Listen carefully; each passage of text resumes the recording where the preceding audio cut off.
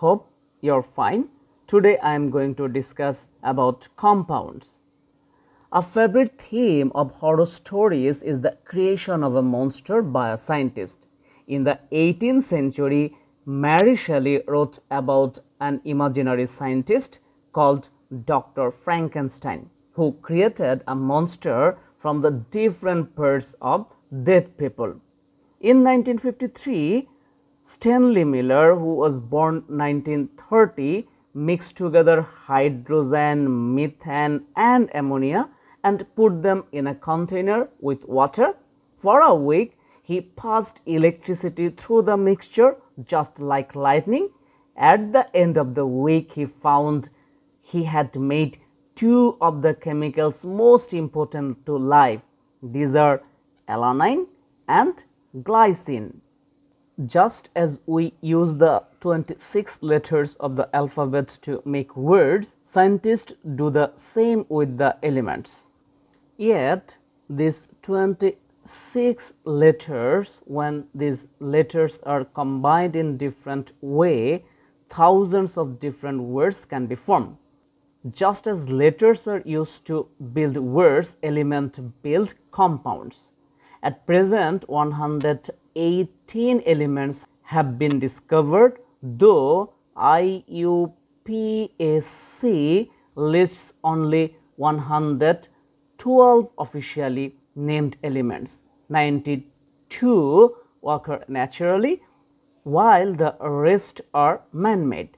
These elements can combine to form thousands of different compounds. So, we can define a compound.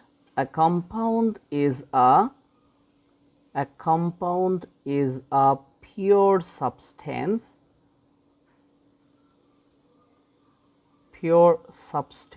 containing two or more elements that are chemically combined in a fixed ratio. So, you should keep remember there it is written pure substance containing two or more elements and that are chemically combined with in a fixed ratio. Ratio will not be changed. For example, we can take water, that is H2O. This is a compound. It is made up of two elements. What are these? Hydrogen and oxygen. Only two hydrogen atoms and one oxygen atom can make a water molecule. The ratio of hydrogen atoms to oxygen atoms in water is always what? 2:1. Changing this ratio will give a different compound. If you change this ratio, means if you write like this way H2O2, that time it will not a water molecule. Here see, adding on more oxygen atom, if what I have used here, what I have added here, it gives a ratio of what? 2:2, and the compound is called hydrogen peroxide. It was hydrogen oxide water and it has become hydrogen peroxide. Composition of a compound. A compound may be made up of molecules or another type of particles called ions. Okay. Molecules, we have discussed it before. Ions are electrically charged particle. An ion carries either positive or negative charge. Here water is a compound made up of water molecules. Sodium chloride is a compound made up of positive sodium ions and negative chlorine ions. Properties of compound. Does a compound have the same properties as the elements that form it? This kind of question can be asked. Here the answer is a compound has different properties from the elements that form it. For example, magnesium burns in oxygen to form a compound called magnesium oxide. In this place, magnesium oxide has different, has properties different from magnesium and oxygen. See here, magnesium is a silvery solid and oxygen is a colorless gas, but these two when made a compound, that time it has become white solid magnesium oxide. Names of compounds. This place, these things, or you can think it as a table. This thing actually shows a list of some compounds. These are the compounds, and the elements here, these are elements. Compound contains this element. Notice that each compound has a chemical name indicating the elements. Here just example says sodium chloride. Here we have found sodium and chlorine, that's why it is the name is sodium chloride. Same thing carbon dioxide. Here the elements are carbon dioxide.